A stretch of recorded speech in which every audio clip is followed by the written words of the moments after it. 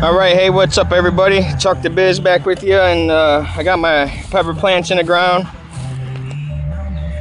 and working on towards a couple more rows for my tomatoes, which will go in the ground tomorrow. Got a lot of different varieties this year. My season was saved partly due to Ford's Fiery Foods and John Ford. John saved me by sending me some plants, and kept me motivated to keep going forward, to where I ordered some more plants from another company, and it's working out well. I got super hots, I got non-super hots, I got sweets, I got some different kinds of habaneros. I got a nice assortment this year. This one I'm kind of real interested on. It's called the white cheese pepper. It's a sweet pepper. I got the Naga. Got some Muruga scorpions. Got some Trinidad scorpions. I got some chocolate habaneros. I got some red Savinas. I got a Fatale. I got a Fatale red, black stinger. I got a ghost pepper. I got some Bootjalokia Assams. I got some 7-pots.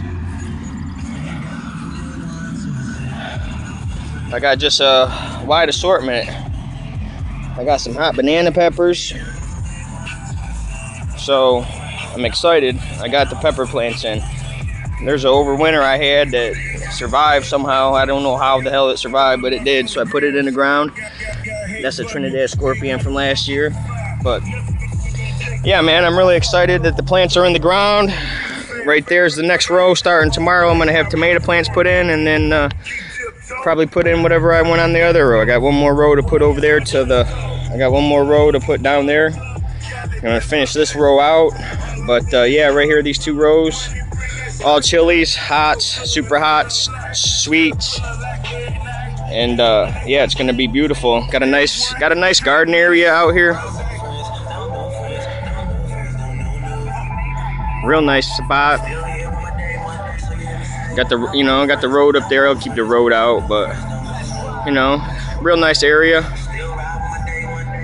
So yeah, man, thanks for tuning in. I'm gonna keep you guys updated now that they're in the ground and everything's rocking and rolling, and I'll do another update once I get the tomatoes in. So yeah, man, thanks for tuning in. Chuck the Biz signing out.